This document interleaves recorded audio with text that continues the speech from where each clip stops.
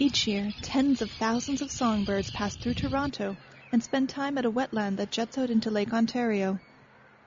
While at the Tommy Thompson Park, the birds feast on a buffet of insects and seeds, which gives them the boost of energy they need for the final leg of their migration.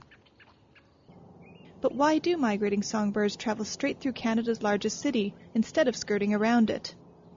One theory, says York University's Scott Teroff, is that birds use magnetic fields to plan their migration routes. Some organisms, including birds, have been found to have magnetite compounds in some of their brain cells. And we don't know how, but somehow they can use the information from the Earth's magnetic field and translate that information using the magnetite in their brain cells to help them orient during migration. While Teroff says more research is needed, he believes it may be possible that the songbirds are honing in on a giant magnetic formation beneath Toronto, as if following a compass to their favorite dining spot. And as the birds arrive in Toronto, the first land they see is Tommy Thompson Park. This makes the park an ideal place to stop for a snack, says bird research coordinator Brett Tryon.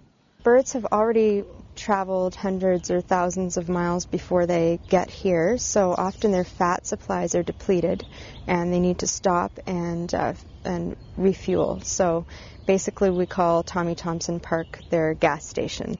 While in the park, the songbirds are captured and tagged as part of a nationwide migration network. The birds are carefully measured, so 56, weighed, 9.2, and fitted with an aluminum band.